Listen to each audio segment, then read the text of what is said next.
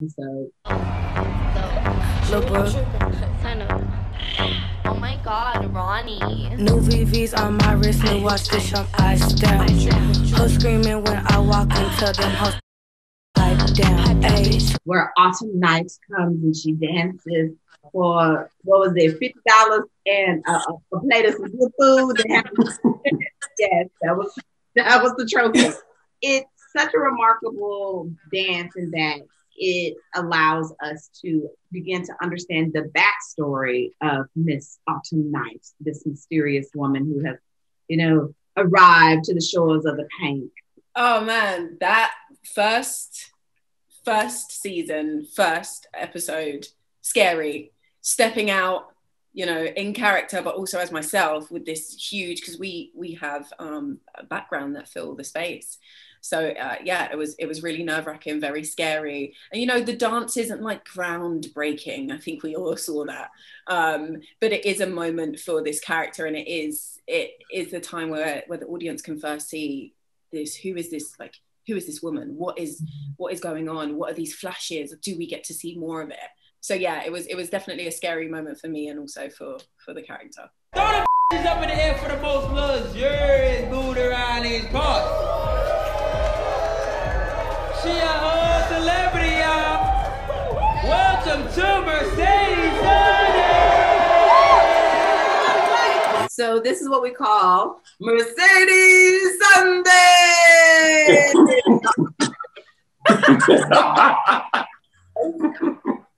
So Miss Mercedes, she is the headliner. She is the person who helped Uncle Clifford build the Pank. Like, people come from miles and miles away to see the Mercedes dance. And, she just looks like a superwoman on the pole, and you really understand why she is Uncle Clifford's bottom beater. Hard, okay? Hard, intimidating, but beautiful. Katori wrote that, she's this super shero in a sense, but I don't think I felt it until actually hearing the stage. And you see that the crowd and the roar and just like that energy with Mercedes. Very difficult and lots of training. Amazing choreographer, Jamaica Craft, I believe, took exactly what Katori wrote and put it right there on the camera for you. So it was beautiful, but hard. It was also so dope to just hear and experience the work that goes into it, because we were listening to the music and, it was rocking and everything like that. But then to hear Mercedes actually get so exasperated and the breath and the strength that it took to hoist yourself up and to be upside down and skywalk and the gangster walk on the ceiling and all that stuff. So that was, as an experience, it was just like, yes, I love that.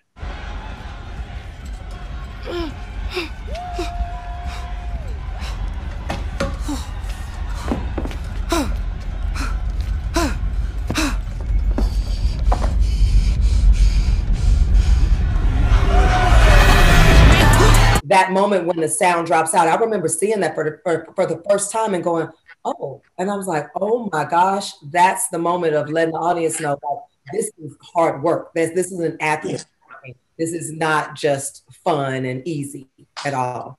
That whole subjective experience of the breath going out, we discovered that in the post-production process, because in season 1, we actually could not get our camera up as high up on the pole so that we could really be up inside of the dance with the dancers.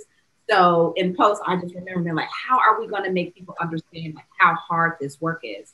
And so me and my post producer, we put our heads together. We were like, oh my God, we just need to drop out the sound, and that'll immediately put ourselves up on the pole with the great Mercedes. The Trinity. So the Trinity dance is a night where we see our 3 top dancers come together. It's Mercedes, it's Miss Mississippi, and Get 'em Gidget, combining their elemental forces and taking us to the sky. It's also a moment where we see our dear Autumn Night being like, wait a minute, y'all can't be having all the fun now.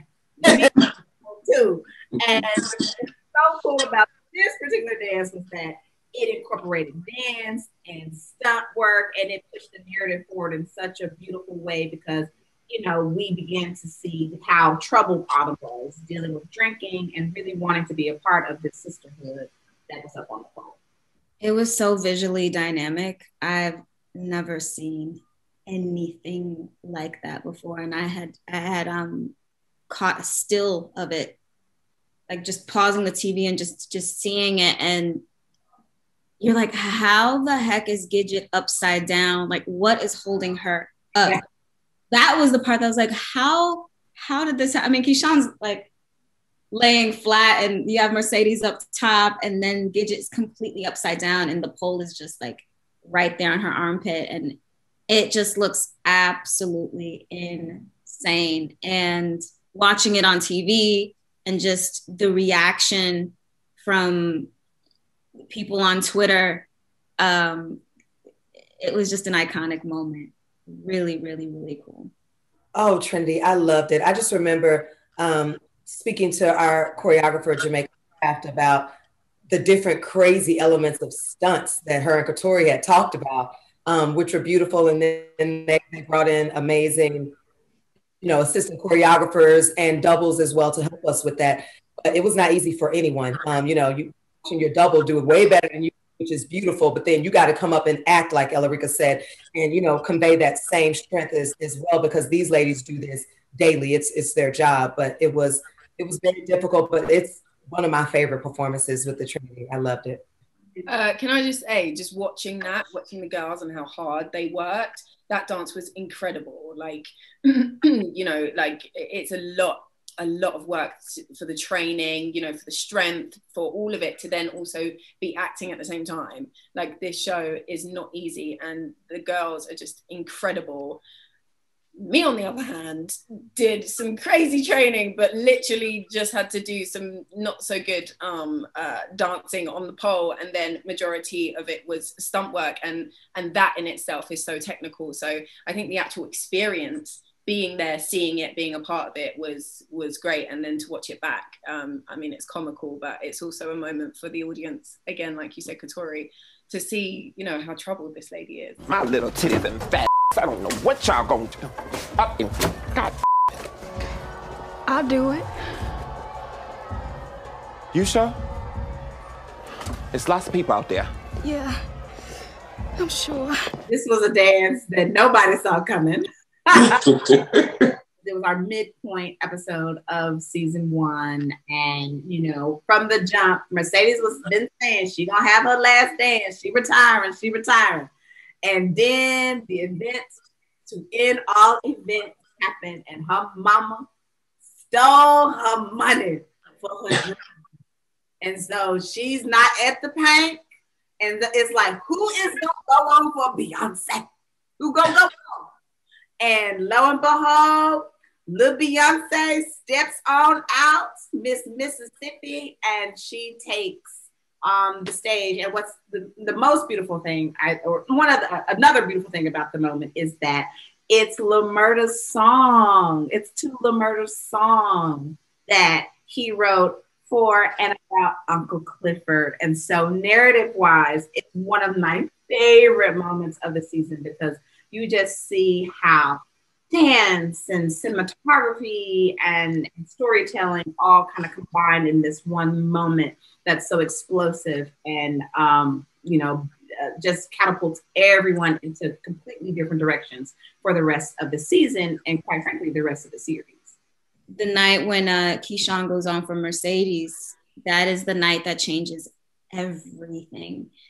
And that is the moment where Mississippi and Lil Murda's lives kind of merge, and they go on this really beautiful journey together. And they begin this business partnership, which turns into this really beautiful brother-sisterly bond.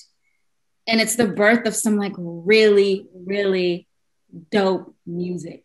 Keyshawn and Lil Murda's relationship, and more so even the show too. It's like one of those roller coasters where they send out 2 carts at the same time, And then one is kind of going, they both may reach a peak sometime, but they shoot this way and you cross over. So you have this incredible way of sending people on a singular journey, but still having it feeling different, you know, at the same time. And so definitely one of my favorite scenes, and seeing Keyshawn be elevated in that way. And then Lil Murda obviously having his moment where he finally hears his song played. And so for me as a performer, being on stage and seeing these, my lovely castmates, you know, have so much strength and power in what it is that they're doing, and seeing their stunt doubles and everybody come together to make this one journey that's kind of broken apart to be apart, you know. And so it's really dope. And then for me, I just got to watch my head, you know, as long as I don't get kicked by anybody, nothing like that, we performing, I'm good. So it's really cool to see.